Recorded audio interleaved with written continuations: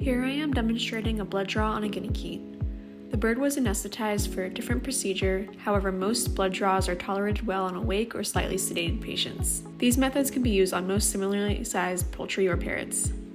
The first method is drawing from the basilic vein, otherwise known as the cutaneous ulnar or wing vein. You can usually find this one pretty easily as it is just underneath the skin as it passes over the medial surface of the elbow. You can use alcohol to get the feathers to lay flat if needed. After extending the wing, hold off the vessel proximally.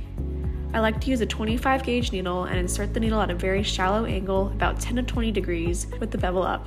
It's important not to pull back with too much force or you will collapse the vein.